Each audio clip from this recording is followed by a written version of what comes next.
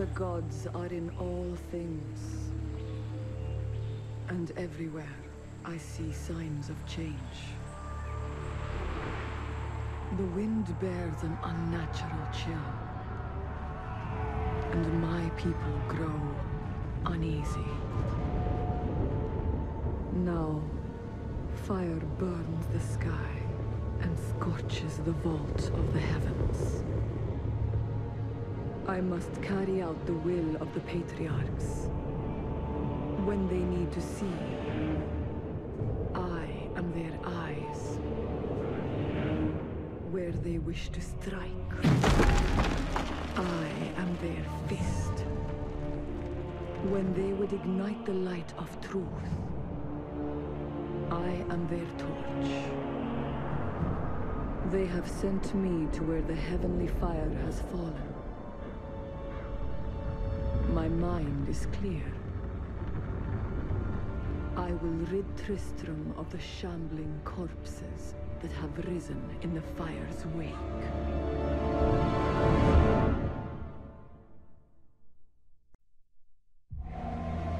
I have kept my word and rescued my uncle, Deckard Cain. I saved him from a creature called the Skeleton King, who now bars my way to the fallen star. The long road the gods set me upon has led here. To the fallen star is a man. He knows nothing of who he is, or where he came from. Perhaps Cain will know the truth.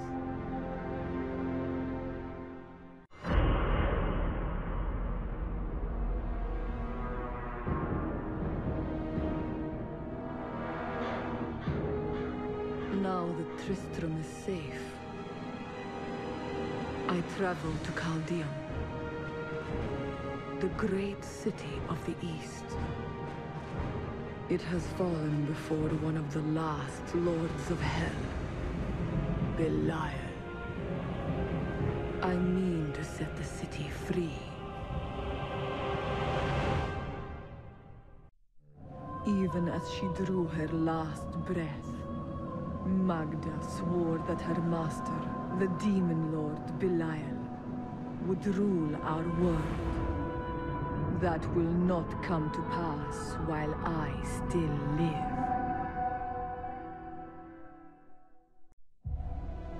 We rescued Leah's mother, the witch Adria. She told us of the Black Soulstone, an artifact that could destroy the last lords of hell.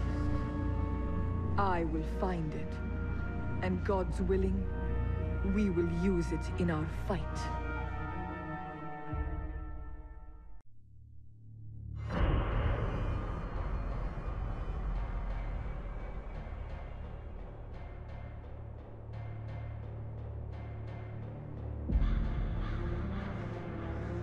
Chaldeum is free from Belial and his deception.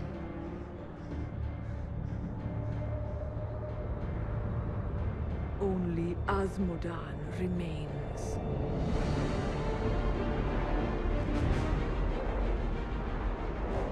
He sends his army forth to strike at us from the heart of Eriad Crater.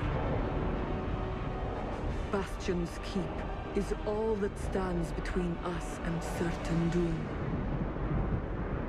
I will not allow it to fall. Bastion's Keep is secure enough for me to enter the true battlefield, where Asmodan's war machines rain death upon the scattered defenders.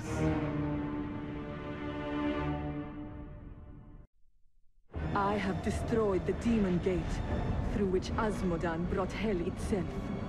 Now, I will enter the crater and crush the Sin Hearts that empower his army, until only the Lord of Sin himself remains.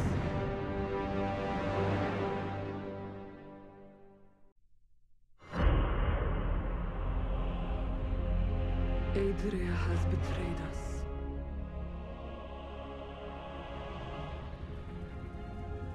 From Leah's body, Diablo is reborn. as the prime evil. And he commands all the power of hell. The high heavens quake under his assault, and the angels are in retreat. The gods forged me for this. I will slay the Lord of Terror.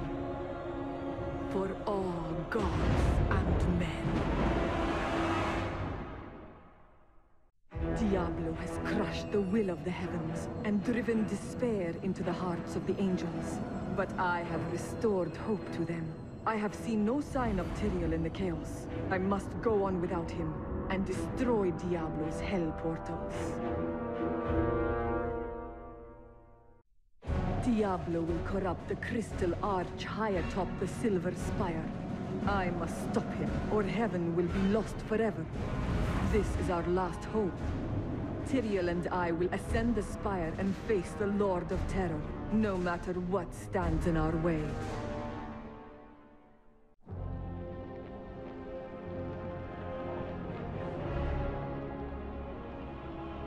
I have heard stories of angels descending upon the city of Westmarch, slaughtering man, woman, and child. But to what end? The city's defenders were powerless to stop them. But now, I have come. And I will protect all who can be saved.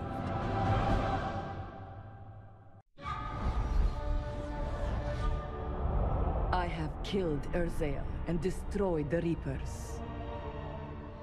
The people of Westmarch can begin to rebuild. Lorath and I now go to the Blood Marsh. Adria is there, and she knows how to find Malthael. Once she tells me where he is, I will end her life.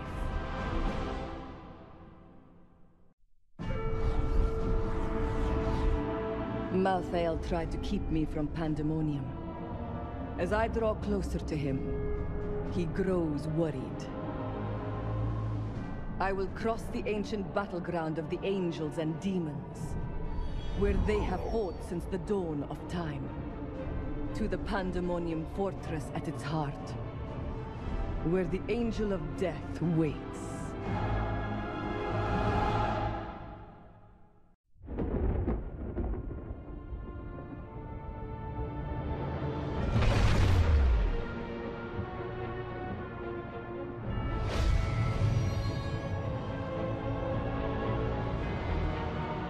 The Nephilim had done the impossible. By conquering death, she had redeemed the angels and saved all mankind. In that moment, with victory at hand, I saw the Nephilim in a new light. She is a hero who can defeat the champions of heaven and hell, and a monk who protects the innocent. But within her beats a mortal heart that will one day be tempted to corruption. On that day, will she have the strength to resist? Or will she be our